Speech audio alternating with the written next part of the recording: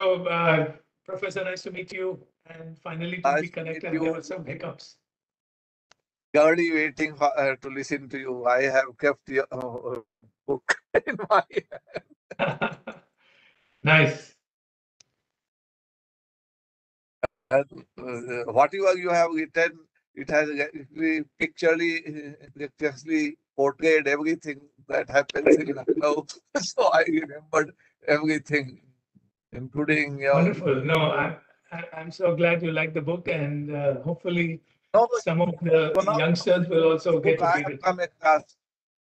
Yes, and I have already prescribed it as a non-academic reading in management school, and people have Wonderful. already procured it. Your small Wonderful. management sutras are very apt. Thank you. No, I'm very glad to be connected. Thank you so much. So, Good evening, Aditya ji, sir. now we can start. Yeah. Sure. Should we? Let me just put up my screen.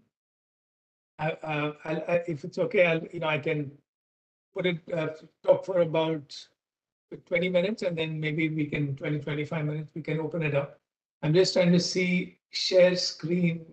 Yes, sir. Presenter rights have been given, sir, to you. Okay, got it. So let me just.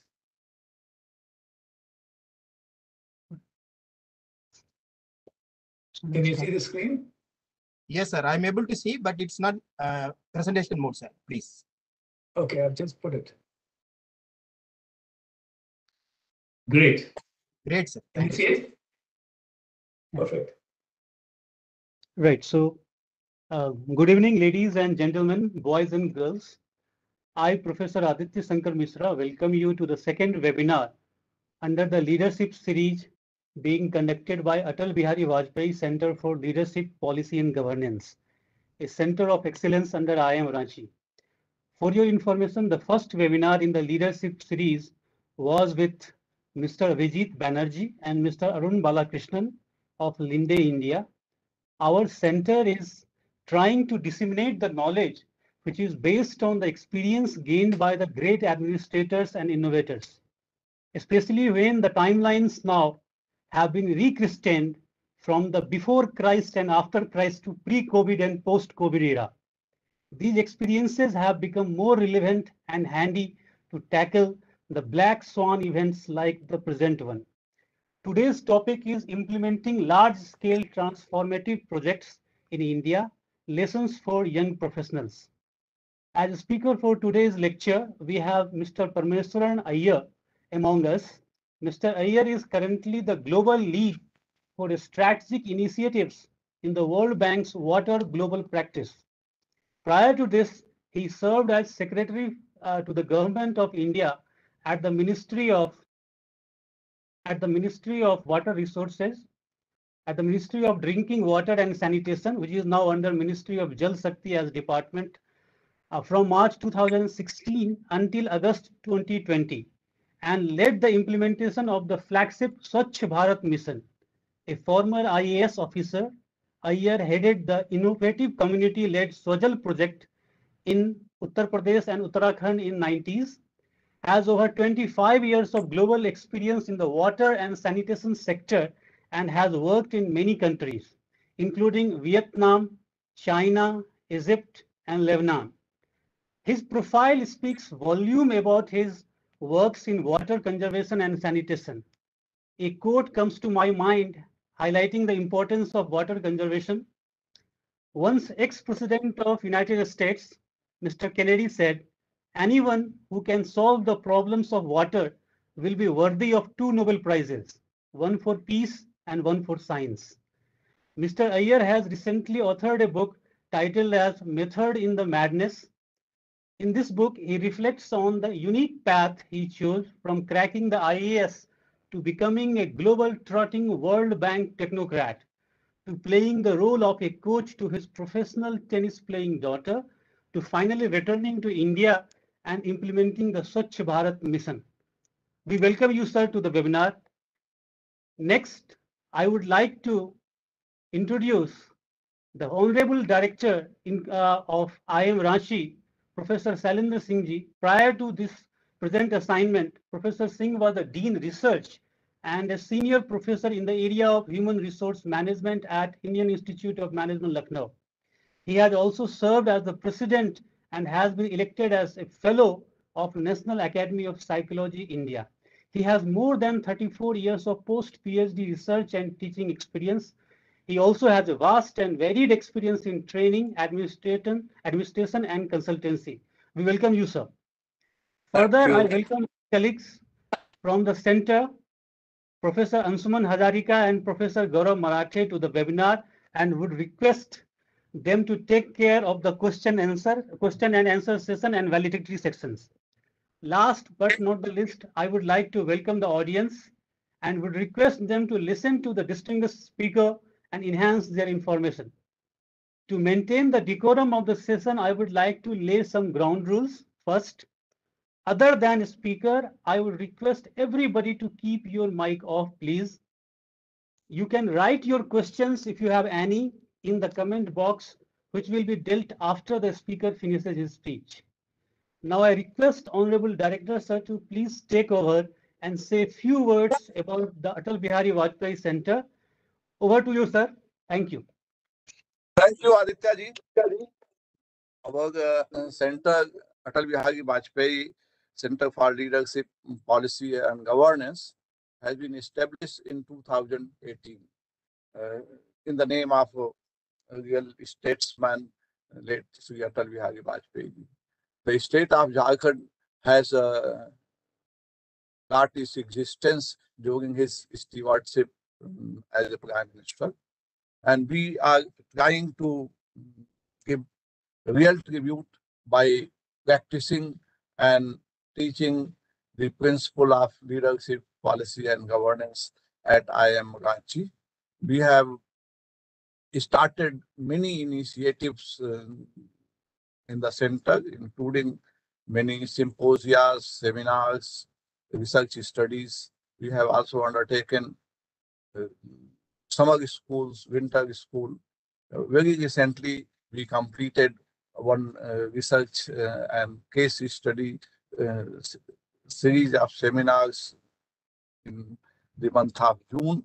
And this program, the talk by Sri Ayagi, is again a step forward in the same direction. I welcome Sri Parmeshwaran Ayagi from the bottom of my heart and request all the participants to listen carefully in the transformative experience that he has experimented with and going to share his experience. And if you have any question that touches your heart and mind, please ask your question at the end of his presentation. I hand over the space and stage to Sri Parmeshwaran Ayagi. Thank you. Thank you very much. Good afternoon to all of you in Ranchi. First of all, I would like to express my gratitude to the director, Professor Shailendra Singh, for being kind enough to invite me to make a short presentation and to talk about the Swachh Bharat mission, as well as my book, which describes it. Thank you also, Aditya Singh ji, for the kind introduction. And good afternoon to all the faculty and students and young colleagues from IIM Ranchi. Let me say at the outset that it's a pleasure again to connect with Ranchi. I've been there many times when I was in my previous job as secretary in the government of India. And it's a lovely place to visit. Some good friends in Ranchi as well. And Jharkhand, really picked up the pace in the Swachh Bharat mission and has brought about one or two iconic symbols into the program, such as the Rani Mistris, which were pioneered in Jharkhand. So what I'm going to do is, I'm going to first of all tell you a little bit about this mission, this transformative program, which was led and pioneered by the Honorable Prime Minister. And of course, I should also mention it's a privilege to be giving this lecture at the Atal Bihari Vajpayee Leadership Center. I'm sure this series will continue and thrive. So let me say a little bit. So I finished my 4.5-year stint in the government of India end of August last year, 2020, and I returned to the World Bank. And as you will see from the title of the book, it's insights from my career as an insider in government, an outsider in the World Bank, and also as a coach and manager for my tennis playing children, my daughter and my son. And then I returned to the government of India as an insider. And in fact, the idea of writing this book came from my wife during the lockdown, the first lockdown in March 2020. When my travel to the States, I used to travel at least once a week, maybe twice a week. And I've, traveled more than 250 times all over the country. As you all appreciate, in a federal system, it's important for the government of India to be reaching out to state governments, which are implementing programs. But when the travel was stopped, I saved a bit of time. And so my early morning stint from about 4:30 to 7:30, I started writing this book and managed to get a first draft out in about 6 months. And then it took some time to finish it. So that's how this book was written. And you'll also be happy to know that all the author's proceeds go to the Swachh Bharat Kosh, which is a unit in the Government of India and the Ministry of Finance, which receives donations from public and private, which goes towards making progress on sanitation across India, rural and urban. So I thought I'll give you a little bit of background. I'm very glad to know that the director has also prescribed this as non-academic reading. Hopefully you enjoy the book as well. So let me start out straight away with what was the problem being faced in India in 2014, the big problem, right? And you can see from this slide, the scale was very big, right? I mean, for all of us who have lived in India and who have worked there, we understand the magnitude of the issues in India. But for an international audience, just the size, 1.3, 1.4 billion people, of which more than almost 600 million people, 550 million in rural India, were practicing open defecation in 2014, which was about 60% of the world's open defecation practitioners. So it was not only a challenge in India, it was a global challenge. And Sustainable Development Goal 6.2 would not have been achieved if India had not made progress towards this goal. And of course, we have got more than 6 lakh villages, more than 700 districts, 36 states. But where was the progress on sanitation? And you can see from that graph that from independence till about 1980, it was practically zero, right? And when we talk of rural sanitation coverage, basically in India, we're talking about having individual household latrines.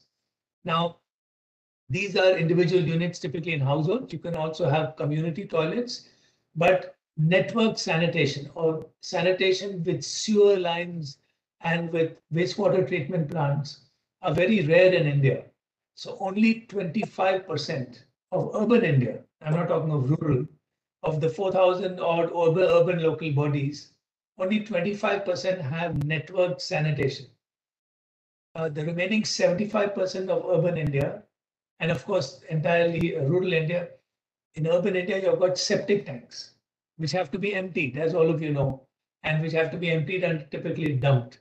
In rural India, a different model was followed of the twin pit pour flush latrine, which is an excellent technology, environmentally friendly. I'll come to that a little later. So we're talking of that technology, which was only about 39% in 2014. So some progress had been made incrementally in the 80s, 90s, but it was still very low. And even then, there were about 550 million people practicing open defecation in rural India. So that was the challenge. And we tried to frame the challenges with the 4S framework. These were the 4 major challenges we faced. The first was scale, which we just referred to. How do you really change the behavior of these people? Because it's one thing to build infrastructure, It's another thing to change behavior, which is much more difficult. And Professor Shailen Singh, with all his experience in organizational behavior, etc., he will know better than anyone else the challenge of changing behavior in organizations. But at this scale, very, very difficult. And how do you do it? The second S is speed. Now, not much had happened over the 75 odd years, 70 years since independence. And now the Honorable Prime Minister had given us a 5-year window. When he announced this program from the ramparts of the Red Fort, 15th August 2014, my wife and I were in Vietnam and in the World Bank. And we were amazed to hear the Prime Minister talking about toilets, defecation, the indignity for women and girls in particular who have to go out either in the dark in the evening or early morning. So he gave a window of 5 years. And he said by the 150th birth anniversary of Mahatma Gandhi, the country will become open defecation free. So we have to create a sense of urgency and avoiding that drip, incremental approach, which had been hitherto practiced. And then we came to the issue of stigmas. So all kinds of stigmas and myths about sanitation in India, right? And many of you would have seen this in that very good Bollywood movie called Toilet Ek Prem Katha, where having a toilet inside the house is considered impure. So different kinds of beliefs. It's better to go, khulle mein shauch karna is considered better than to have a toilet inside your house. So many of these stigmas had to be changed, and behavior change, changing habits and beliefs, which were held for generations, are what is known as a wicked problem, very difficult to solve. And behavior change was at the heart of this program. So that was the third problem. And then, of course, the fourth challenge was sustainability. Even if you achieve behavior change, even if you construct the toilets, how do you make sure people don't slip back into old habits? And as some of you would have, or many of you would have read that book called Nudge, which was co-authored by Thaler and Sunstein. Thaler won the Nobel Prize for Economics. Sunstein, the co-author, is a lawyer. He came to India and he studied this program. And he was amazed to find nudge being practiced at scale. And he told us that, listen, it's a great progress you're making, but make sure that you sustain the outcomes of open defecation free, because typically people slip back into old habits and it takes 3 to 5 years to make sure that behavior is sustained. So that was the fourth challenge we faced. Now, how do you deal with these challenges? And we realized that the only way we could deal with scale was with scale. So Team Swachh Bharat, it became a Jan Andolan, was practically the whole country. And you can see we had 120 million school students, the best ambassadors for Swachh Bharat. Youngsters learn very quickly the importance of using toilets, and they can influence their teachers, their parents, their communities. And then, of course, we had to have masons because we built more than 10 crore toilets. So at any point, there were even more than 1 million. But importantly, many of them were women. And women actually went from being beneficiaries of the program to leaders. Here in Jharkhand in particular, this will be interesting news for all of you at IIM Ranchi. You will see they created Rani Mistris. So women started becoming masons. That spread across the country. It sent the message of women leadership, female leadership, but also of economic empowerment. And then we had Swachagrahis, the name given by the Honorable Prime Minister. These were village level motivators, about one on average per village, who were trained in behavior change. How do you trigger a community into understanding the importance of the entire village becoming open defecation free? And you can see we had a whole army of Swachagrahis. Then, of course, sarpanches or mukhiyas, as they're known in Bihar and Jharkhand, where we had, the country had about 2.5 lakh sarpanches or mukhiyas. District collectors who were leading the program on the ground and integrating all the government programs. And then we had young professionals called Zilla Swachh Bharat Preraks. These were given to us by the Tata Trust. They were young professionals. In fact, quite a few, I think, came from IIMs, the newer IIMs. I don't know if any came from Ranchi, but we had people from Indore and other IIMs who were spent about 1.5 to 2 years in the field attached to the collector. They were the eyes and ears of the district magistrate or of the deputy commissioner, I think, as they're known in Jharkhand. And then they were also our eyes and ears in the government of India for monitoring purposes. So they made a very big difference in pushing the momentum of the program. And you will read a little bit about that in the book. And then we had brand ambassadors, all the way from Amitabh Bachchan, other Bollywood superstars, Mr. Ratan Tata, sports icons, and all of them helped to create the buzz at the national level. And of course, we were very fortunate to have the Prime Minister of India as our communicator in chief. And that charisma of the Prime Minister, the political leadership, everything made a very big difference. And how did we deal with speed? That 5-year window, the PM's vision had to become a mission. And I think this is really important to understand in large-scale programs. You have to roadmap it, right? And it's one thing to throw out a very big vision, and then the implementation team needs to convert that into reality on the ground. So these were some of the steps we took. We set some milestones, we had some quick wins. And if you can see the map of India on the right, that was there about 2-3 months after I joined. We had only 16 open defecation free ODF districts in India. And these were typically the states and districts which traditionally had done well on human capital indicators. So Sikkim in the northeast, then we had a couple in Kerala, in Himachal Pradesh, some in Bengal. So the idea was, how do we build on these? And then how do we focus on the low-hanging fruits so that we can get some quick results, which will have a demonstration effect and inspire the rest of the districts and states in India. And then we had champion collectors. We had the district magistrate of Bikaner, Aarti Dogra. We had Salim, who was the collector in Bengal, in Nadia. So we took the young collectors who are doing well, we influenced others, we created champions, collectors, sarpanchas, swachhagrahis, and so the momentum grew, and that became really important, of taking that vision to a mission at speed. We now come to stigmas, right? And again, you'll find this quite interesting in a management school. There were some assumptions which were made traditionally by the government across the board. That if you give a free toilet, everyone would use it, right? And this was the assumption which had been going on for 30, 40 years. But what was the reality which we found both from experience in India, but also globally, whether it was Vietnam or Ethiopia or Indonesia? Typically, in the Indian rural context, toilets was a product. There was no intrinsic demand for it. It had to be stimulated, even though it was free. So the assumption was of rationality, right? And the messaging earlier spoke about health and economic benefits of toilets, but mainly health. You must have a toilet. Aapke ghar mein shaujchalay hona chahiye. Otherwise, everyone will fall sick.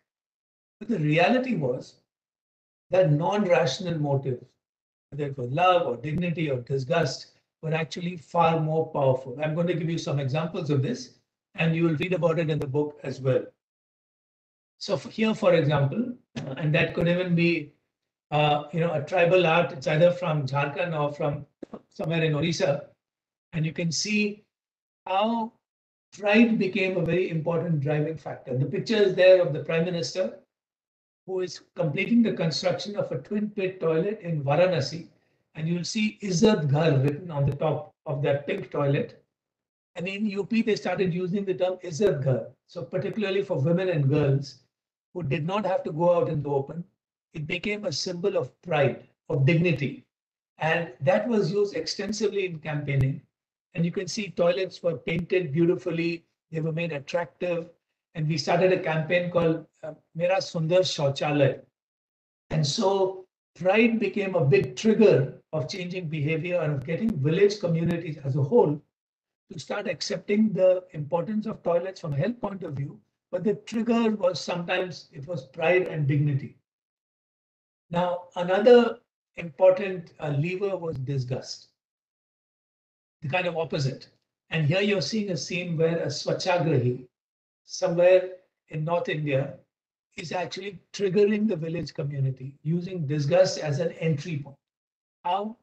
So what she does is, this was a technique which was taught. She would get hold of a human hair. She would dip it in human excreta somewhere lying around in the village. And then she would put that hair dipped in excreta into a glass. You can see it on the left. of water. And then she would hand that glass of water around, and everyone would immediately recoil in disgust. She would say, "Ah, pani pijiye." And everyone would refuse because it was disgusting to think of drinking water where there was a hair dipped in human excreta. And then she would explain how, in the village, even if some households had toilets but others did not, the excreta lying around in public places, flies would sit on them and use all their 6 legs to come back and fly and sit on your chapati at home. If you're sitting outside, flies will come and sit on your food. So that was disgusting. And so people started understanding the importance of having toilets, of containing the excreta and not going outside, also improving health. But disgust became a very important tool in triggering behavior change. And of course, other levers, emotional ones like love. And this is a cartoon done by the late Sudeep Dar. And you can see from here how the gentleman has got everything. And he's proposing marriage to the lady who has just come back from defecating in the open in unfriendly, rainy conditions. And she's saying, listen, I don't care about all that. Do you have a toilet at home? And so, Toilet Ek Prem Katha, which is exactly about this story, many of you would have seen that movie. Akshay Kumar became a good friend. He made the movie, he consulted us, and it was a very powerful story and message about female empowerment and how they can take a leadership role through the issue of toilets. I'm going to play a little clip from Toilet Ek Prem Katha. It's a very powerful scene. It's a series of clips, so let me see if I can play this.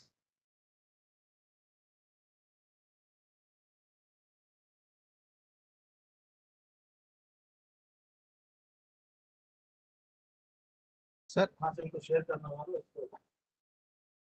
sir, no sound. No sound? Yes, sir.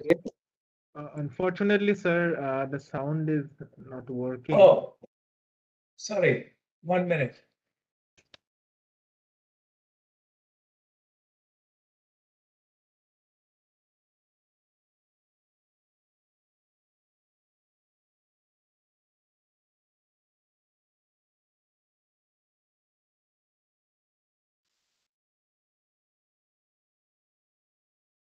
Sorry about that. And so the sound didn't work, but I'll send this presentation to you, and you can play it later. It's a very powerful scene from the movie of how Bhumi Pednekar, who's playing the heroine in the movie, how she mobilizes the community, and all the women, in fact, stop going out in the open because of her leadership.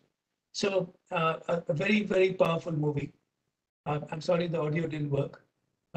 I probably didn't press the right thing, but continuing with this, and we can come back to that if you like. Addressing stigmas, again, leading by example. So, what we did was to destigmatize the emptying of toilet pits. So I entered a toilet pit in Warangal in February 17, just to show that the twin pit model, which I spoke about, is totally safe, right? It's environmentally friendly, and you don't have to worry about emptying and disposing of the contents because actually they become organic manure. There are 2 pits, leach pits. When one of them is filled up, you stop the flow there, you divert to the second pit, and then you wait for about a year and a half, and then the solid settles down, the liquid oozes out, and actually the solid then becomes harmless compost. So we removed the contents, we fill it in our hands, and therefore, this was important. And then we had Akshay Kumar doing it. We had the CEO of Niti Aayog, the Comptroller and Auditor General of India. Lots of collectors did this to promote the use of the twin pit. And then, of course, we use other means like radio. And radio, as you know, has a penetration of over 95%, not as much more than television. And then we had someone called Salesman Shocha Singh, who was debunking all kinds of myths and stigmas around the usage of toilets. Social media, which all of us are very used to, but not so much in rural India, although it's increasing. And so it was important also to target the urban audience to tell them what's happening in rural India. Our followership went up to more than 500,000. Of course, much more needs to be done, but it was not bad for a kind of Sarkari social media platform. And then, of course, using mainstream media and mass media, Toilet Ek Prem Katha became a very, very powerful symbol. Incidentally, it was also a big commercial success. Now, coming to the fourth S, how do you sustain all these gains? And, this is really important. It's one thing to campaign in, somebody said you in a political, you campaign in poetry, but you have to govern in prose. And so sustaining in steady state is very difficult. You can continue the excitement for 5 years. So we had to move, we started planning this to move from ODF to ODF plus, by which we meant the first was to sustain ODFness, to make sure people continue to use toilets. So the communication, the capacity building, the incentives had to continue. And these were embedded in Swachh Bharat Phase 2, which is going on now from 2019 to 2024. We also broadened the definition of sanitation. So we went from ODF to ODF plus. And now the work is going on solid and liquid waste management. On organic waste management, how do you gather gobar and agricultural waste and convert it to energy? There's a program called Gobar Dhan. Plastic waste management, minimizing the use of single-use plastic. Recycling, grey water management.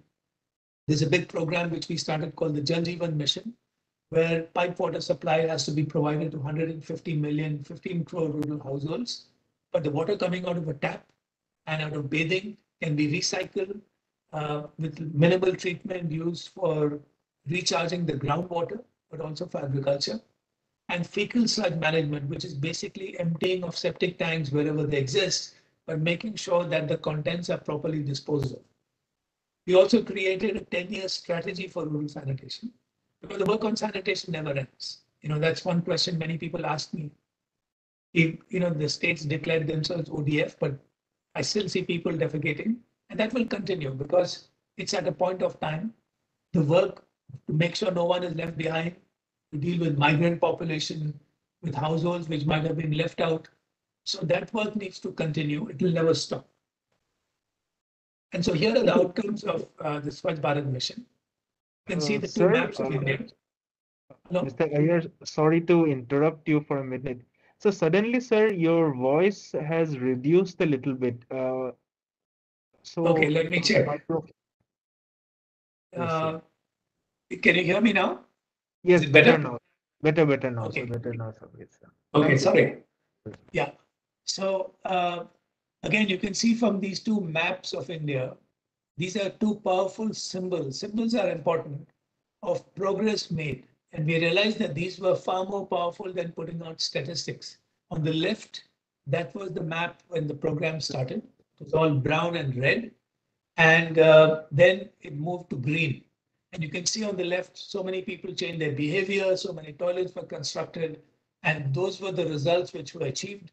And Honorable Prime Minister was present when we had a big event at the Sabarmati Ashram along the banks of the river Sabarmati in Ahmedabad on 2nd October 2019. Now, the broader impact of the program is equally important. And because there are many externalities which this program led to. For example, and it was also important to get external agencies to validate. Instead of Sarkari propaganda, external evaluations became quite important. Whether it was the World Bank doing an annual sanitation survey and finding that usage of toilets was about 90%, or study by the WHO, which found that more than 3 lakh lives were saved every year and would continue to be saved because of having toilets and using them. Typically, children below the age of 5, as you know, they can die of diarrheal diseases, which are prevented when you have used toilets. Then you have economic benefits. Every household in an ODF village was saving up to 50,000 rupees a year on account of avoided medical fees. You don't have to go to a doctor, or time savings. So many jobs were created in the ancillary industry. It also saves the environment because groundwater gets less polluted when excreta doesn't go into it. Now, I've got another video, but I don't know whether the sound is going to work. Probably not. I don't know how to make the sound work. But this was what Amitabh Bachchan ji did for us, a campaign called Darwaza Band, shut the door on open defecation. This is the second part of the campaign where they're celebrating a village which has become ODF, and the asli champions are the community because they continue to use toilets. So the tagline was Har koi, har roz, hamesha, to sustain the toilet. I'll show you the clip. I'm sorry, the sound is not, I don't think the sound will work.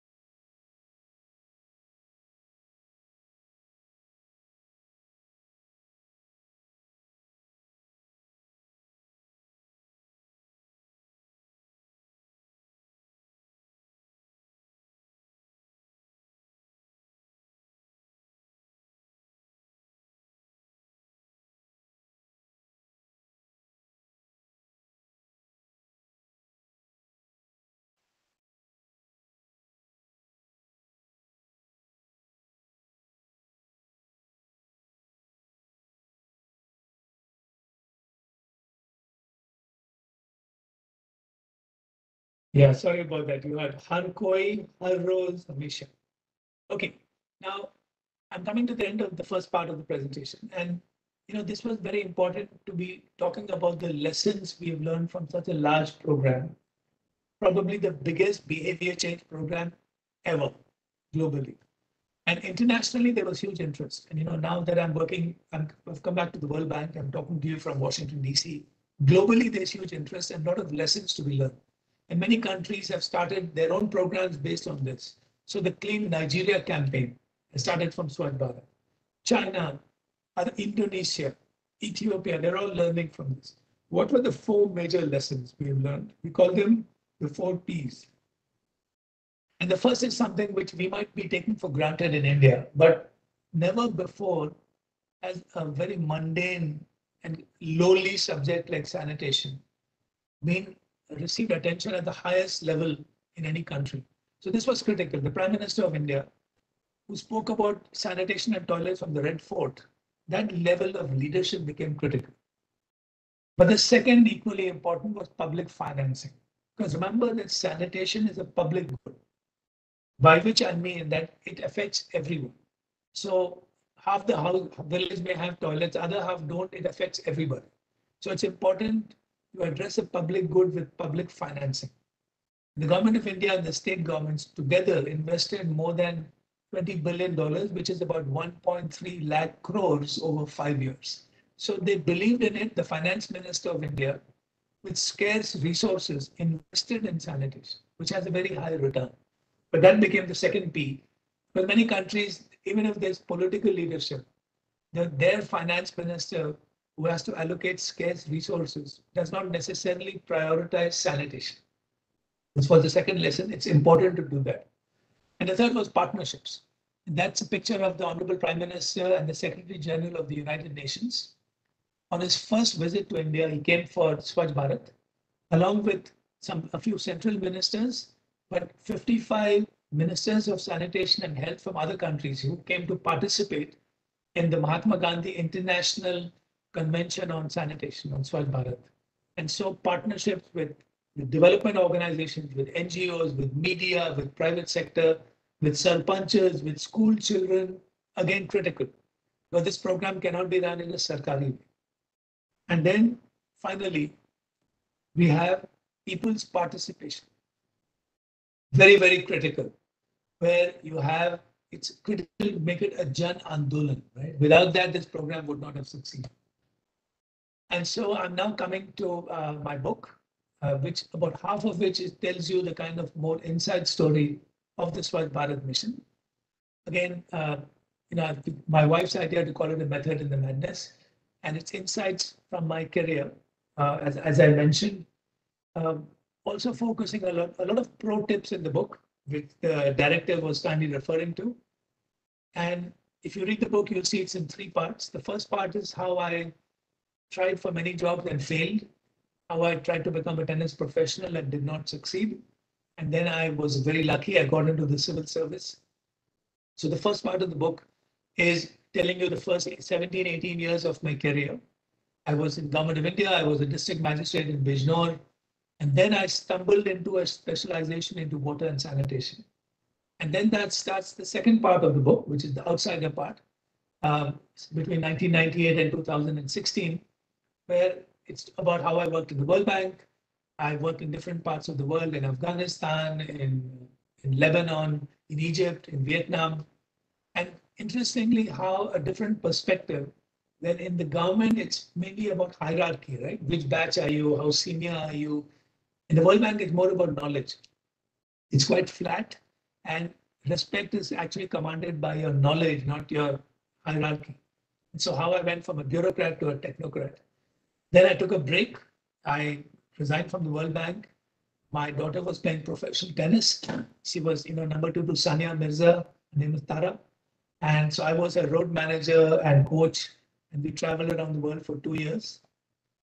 Here are some pictures, illustration when I was SDM subdivision magistrate in Dehradun in undivided UP, and I made a big mistake. I'd gone and arrested the wrong truck driver. So that story was carried in the headlines. I'm looking a little worried there. Here's my stint as a road manager.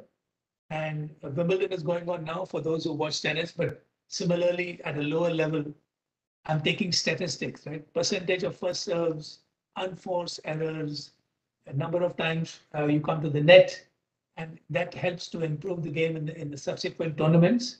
So it's a little illustration of that. And this is, emptying that toilet pit in Warangal. So you'll find the book is written with a light sort of humorous style. So it's relatively easy reading. It's not some very heavy autobiography of an IAS officer. And these are some excerpts on, what I did before I joined, and you can see how I failed miserably in an interview when Dr. Bharatram, the founder of the DCM empire, I went for an interview, and he asked me, what is deflation? And it sounds pretty foolish, but I had no clue what was deflation. So I did not know. And he laughed and said, well, it's the opposite of inflation. So of course, I did not get the job, but it exposed my total lack of, general knowledge, let alone economics. And this is a stint, a little excerpt from my first day on the job when I was district magistrate of Bijnor, which is somewhere in Western UP, about 3 hours from Delhi. And how, the district magistrate or the deputy commissioner has got many gadis, and I returned with one car. So it's a little humorous episode. And then, of course, this is an important message which I've been talking. I talk a little bit also to the Mussoorie IAS Academy. And one thing I strongly believe in, it's become a topic of interest generally today. I think that IAS officers need to start specializing after about 10 to 15 years of field experience. Otherwise, we'll end up being jack of all trades. And I stumbled into a water and sanitation specialization, but I think it needs to be better planned for future generations.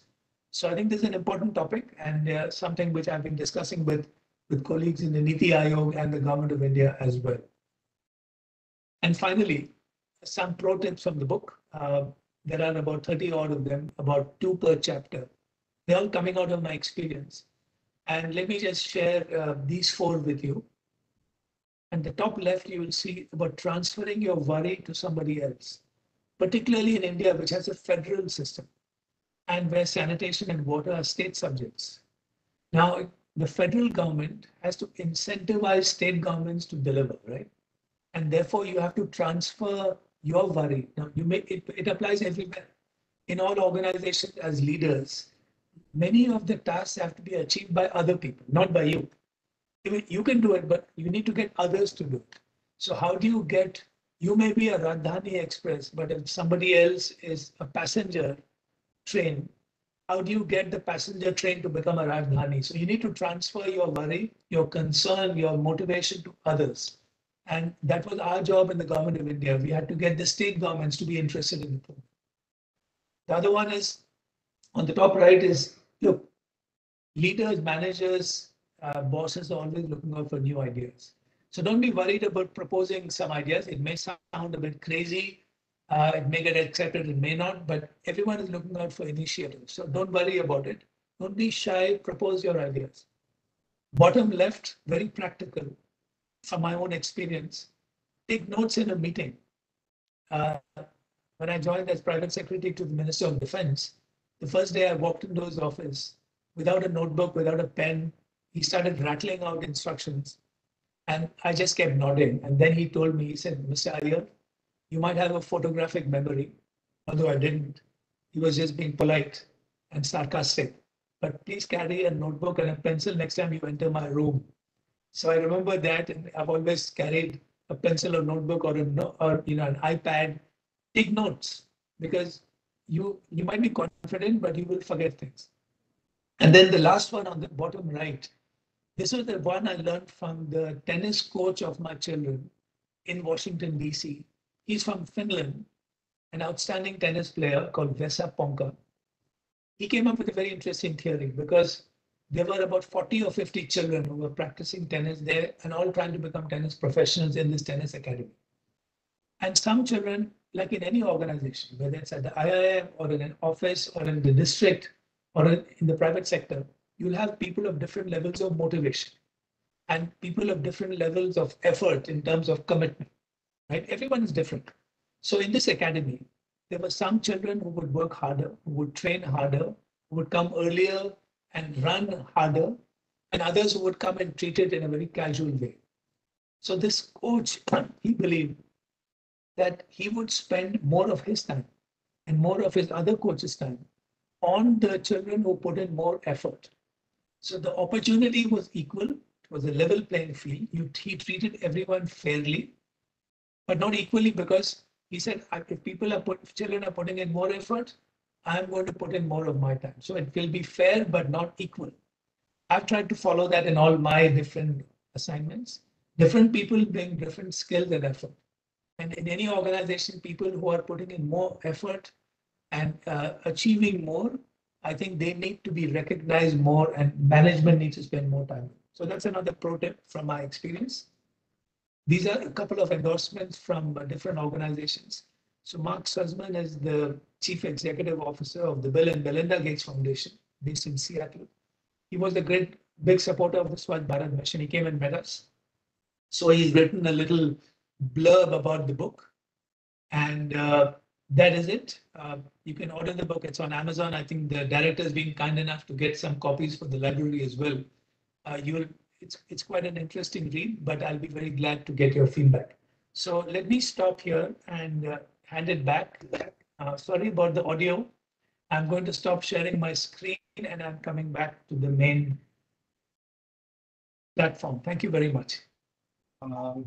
Parmeshwaran sir, first of all, from entire IMRanchi community, we would like to express utmost gratitude for being the artifact of such a fundamental change in our country that we all have witnessed. I mean, we may not be knowing you as at that point of time, but we have seen what all you have presented in our personal experiences. So you're all 4S and 4Ps. I think we all had experienced that, and so it was so well visualized in your model. And we express our sincere gratitude and thank you so much.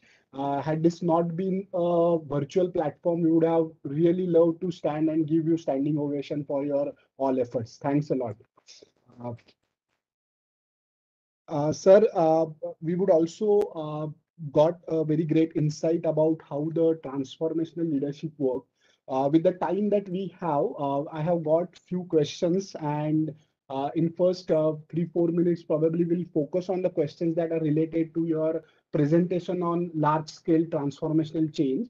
And then maybe 1 or 2 questions we would also like to take upon your personal journey, which in last 5-10 minutes you presented through your book timeline, and that was also equally influential. And probably we would love if you spend some more time with us again to discuss your personal life story, which was equally inspirational. So we'll also take some few questions on that aspect.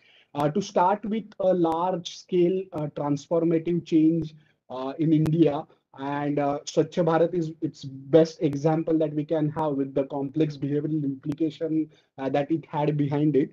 Our first question is, sir, that how such large scale policies need to contextualize I mean, while looking at the 4S and 4 Ps, it looked very inspirational. But being India and such a great diversity where even habits and everything, I mean, your state leadership would be different, your habits would be different. Everything is so different. So how you contextualize that? That is the first. Sir, would you like? Should I share all the questions with you, or we'll go one by one? I think one by one will be good. Fine, fine, Since sir. So that this is the target first focus. question. A Yeah. contextualization of large scale Yeah. policy. Yeah. Look, it's a great question, particularly in India, where in our federal country, 36 states, unity and diversity, it's very large. That's precisely why it became very, very important to have state-specific, even district-specific campaigns. And we also branded it accordingly. So every district had its own little campaign because the collectors got involved and everything was contextualized. So for example, I give the example of Izzat Ghar in UP. That was a very UP thing. It was also more a Western UP than an Eastern UP thing. And when the Prime Minister heard about Izzat Ghar, he really liked it. And he started talking about it in his Man Ki Baat radio as well. Then in Jharkhand, for example, how do we get women, particularly in tribal areas, more engaged? So the Rani Mystery started in Jharkhand. Similarly, we had every state in the Northeast. The technology used was bamboo for toilets instead of using bricks for the honeycombing. So we had some broad principles. It was important for communities to be triggered.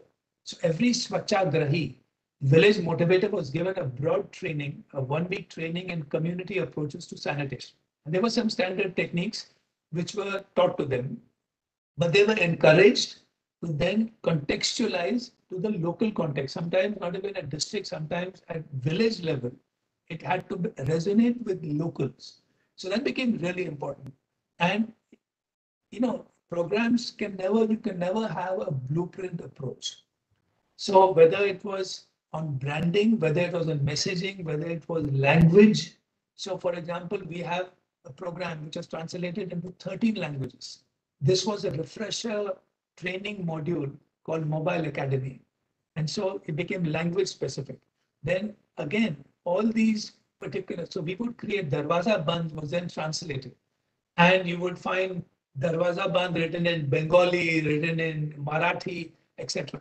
So very, very important for large scale programs, particularly in India, to contextualize, to come up with broad frameworks and then have it applied in the local context.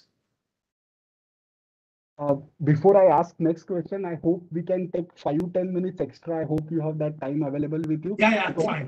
Already. Please go ahead. Yeah. Thank you, sir. So the second question, we have lot many questions. I'm just integrating them. The second question comes from our strategy professors, and the question is that at times when policies are very well intended, they also have many a times very stringent goals and deadlines. And when it comes to the implementation, very well intended missions also, when get executed at ground level, it many a times rather than realizing the real intent become the fulfilling the benchmarks. So you as an architect of this large scale change, how you tackle this issue that it doesn't become a I mean, where goals just become a tick marks, but actual reality at the ground level. Look, it's a great question and very relevant to this program because the fact was there was a goal set by the Honorable Prime Minister and we had to achieve that goal, right?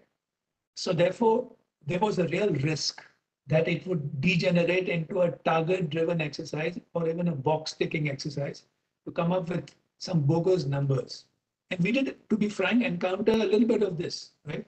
Because when there is political pressure, it goes all the way down the line. And then people, don't take it seriously as let's just show construction. So we dealt with it in a couple of ways. First, at a political level, the Prime Minister made it very clear that he wanted quality. So that was the challenge, right? How do you do quantity and quality in a short period of time? But we took it as an opportunity. So that speed I spoke about, for me, that 5-year window was something you might call Goldilocks perfect. So what is the story of Goldilocks, right? The phrase was when she's eating the porridge, it's not too hot, not too cold. She liked the middle part. So we found that the the time window of 5 years was short enough, was to get the focus and maintain the energy. And because if it had been too long, you couldn't have sustained it. But it was long enough to deliver as well.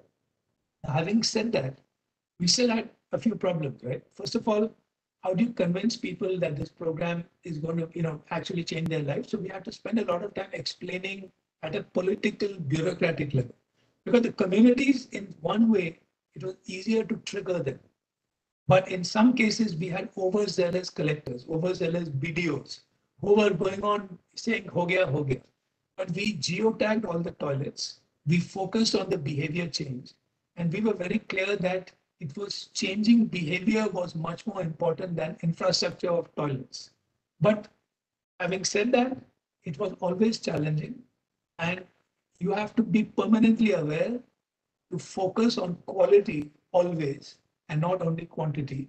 And that challenge continues. So it's a real challenge when you are trying to, but if you don't have a goal, it becomes open-ended, right? So you have to balance the achievement of the goal within a timeline with quality. And no one said that was easy. So it continues to be a challenge. So we would have three more questions so that we Sure. have a clear timeline in ahead. The third question, sir, is that, and it is coming from our economic professor, that would measures like subsidy or transfer payments at a household or individual level can be made conditional upon adaptation of sanitization measures. I mean, it would be done only if the sanitization has taken place. Can that solve the problem of scale? That is one question. And I felt there is another relevant question. It is not exactly regarding economic incentives, but can also technology solve the problem of scale? So these are the two questions I'm trying to come. Yeah, look, excellent questions. And we grappled with these in the beginning of the program because the toilet incentive, the economic incentive which we provided was 12,000 rupees. And this went to about 85% of the population who were eligible.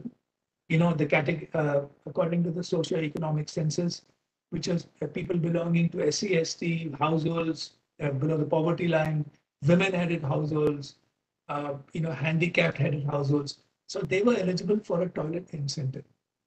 Now the question was, it's a good question. So some countries believe that we should not provide a toilet incentive. And we were very clear that A, these people could not afford a toilet. B, it would help to speed up the program, right? So for example, if we had not provided an economic incentive and only focused on behavior change communication, it would have taken a much longer time. And if it had taken a much longer time, it would have gone, to be frank, beyond a political cycle. Let's not forget, we have to deal in the real world, right? This program was delivering basic services on the ground, but it also it had a political impact as well. So we could not have an open-ended timeline. So therefore, the economic incentive was important to get the village on board. They needed to understand the importance of sanitation from a health, from many points of view, but the incentive sweetened the deal and made the program faster. Now, technology, absolutely. We use technology in a couple of ways. One was the basic toilet technology, right? Normally, when we think of technology, we're thinking IT all the time, right? But let's not forget, the twin pit model pioneered in India, actually in Bihar, uh, you know, made a big difference because it was simple, low cost, and environmentally friendly, and totally appropriate, to use a term which was used many years, decades ago. But we also use other kinds of technologies. So for example, virtual classrooms. When you're trying to build capacity and you try to do it in series, it's going to take you many, many decades.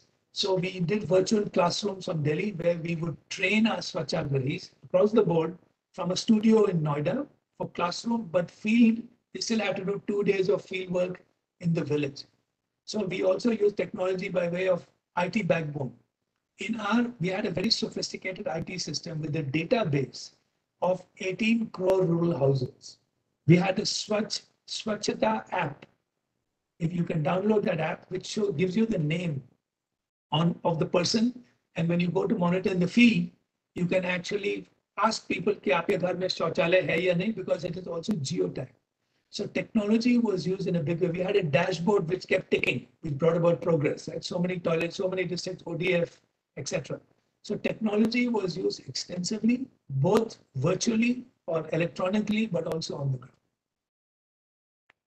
Sir, I combined the technology question with the incentive question. So we have our last question, and we are not taking your time more than promised. So last question, sir, is more not about large scale transformational change, but it is probably very, very individualistic, subjective, personal change. And this question is regarding in your book, you call it as an insider, outsider, and insider. And you also say that we can walk out freely if you want to. I mean, that was something that was interesting.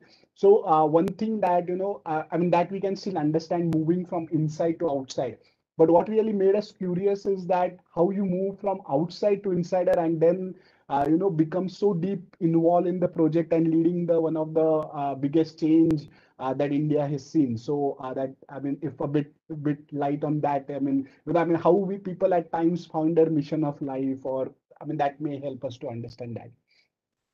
Yeah, look, excellent question. And personally, I think all of us have had similar experiences. For me, I mean, there are two parts of the outsider stint, I would say. One was, of course, working in the World Bank. Now, we primarily went to Washington to focus on better tennis training, right? The facilities were better and the training was better, coaching was better. But so therefore, when I resigned from the bank to become the road manager and coach to my daughter, timing is everything in this, right? And one of my chapters, if you've seen, is called Carpe Diem, seize the moment. So when my daughter was 16 years old, she wanted to play professional tennis. You can't postpone it anymore, right? So you've got to play then. So, and I was the person who had been coaching her from the beginning. So I needed to travel with her. And if I hadn't done it then, it would have been too late. So I think the timing of your decisions to take a break from any job you do, that's quite important. There are opportunities in life which I think need to be seized. And many of them we let go by, which is fine, but there are some which you need to grab. The second was coming back from, as we said, from outsider to insider. Now, for me, that was a no-brainer, to be honest. Ever since I heard the Prime Minister talking about Swachh Bharat from his first, Red Fort speech, I was thinking, I really need to be back in India. But I had resigned from the IAS. And I was incredibly lucky, and you've seen that in the book, how I was called back. I met the cabinet secretary in the government of India. He happened to be from UP Khadar. We had played cricket together, so I knew him. And he just said, "Are you interested?" And the opportunity opened up because my predecessor had suddenly resigned from her job. So the secretary in the ministry had quit, and there was a gap. They asked me, I grabbed it. So again, these opportunities to come back. And frankly, the work I did in India, the work you do on the ground in the civil service is incomparable compared to anything you do globally. That experience, the satisfaction, the ability to make a difference on the ground, that would have, I wouldn't have exchanged for anything else. And also, finally, even though I came in laterally, and I was technically a lateral entrant, there's a lot of discussion about lateral entry because I had resigned from the IAS. The fact that I was from the IAS, the fact that I could activate all the networks, the fact that I could pick up the phone and call up Anjani Kumar Singh, Chief Secretary of Bihar, and say, Anjani, kya ho raha hai? Nothing is happening in Bihar, let's move. Or UP or Jharkhand, and the ability to communicate, to engage, that only comes from experience and knowledge of the system, right? The inside system. So I think I use that a lot. And so therefore, coming back to me was incredible. And one of the reasons why, to be honest, I could have continued in the government of India, but I felt that having done 4.5 years, achieving certain milestones, putting in place in systems, then there's a time to move on, to reconnect with family. Our children were in the US, so I came back to the World Bank. So I think there's a time for everything, and it's important to seize the moment. Uh, Thanks a lot, sir. I think there are many more questions, but probably we will invite you one more time. Hope you get some time to again spare with us to know your personal journey in more depth. I would now request Anshuman sir, Anshuman to kick off. I have invited IL sir to I am Ranchi. Whenever in India, he will be coming to us. I So would love that to is come. the Thank you very much. understanding. Thank you. Thank you, Mr. Iyer. Thank you, Director, sir. Dear Mr. Iyer, Honorable Director, I am Ranchi, and all the participants, I have the honor to propose a vote of thanks for the event today. And I would like to start a vote of thanks by expressing our deepest gratitude from the Atal Bihari Vajpayee Center and from IIM Ranchi to our honorable speaker today, Mr. Iyer, who who who basically presentations are considered by people as something which are run of the mill and basically things go on. But here it was 1 hour of pure learning for us, learning a lot of new things, learning governance on the ground, which we don't see every day. Thank you, Mr. Iyer, for making it a wonderful evening here in India, early morning there in Washington. Uh, Thanks to our Honorable Director for inviting such a distinguished speaker for us today here at the center. I'd like to also thank our Chairman BOG who had agreed to come, but due to some unforeseen events which came up at the last moment, he was not able to attend. I'd like to thank all the faculty members and staff members of IIM Ranchi for attending the event, for supporting us throughout at the event. I'd like to thank the chairs and members of Atal Bihari Vajpayee Center, Mr. Professor Marathe, Professor Mishra, Sakshi, and also our assistant Prachi who made it possible. I'd like to thank the IT department for their continuous work in making this happen. And last but not the least, I'd like to thank all the participants who have dedicated their Tuesday evening here and have attended this event. We look forward to have you all in future events as well. And we would like to also end this session by inviting Professor Iyer again on behalf of Director Sir and IIM Ranchi to visit us at IIM Ranchi whenever you are here in India. Thank you, sir. Thank you, sir. Thank you so much. I really enjoyed it and excellent interaction. It was lovely to talk to all of you and look forward to visiting IIM Ranchi. Thank you. Yes, Sir. yeah. Thank you. Bye bye.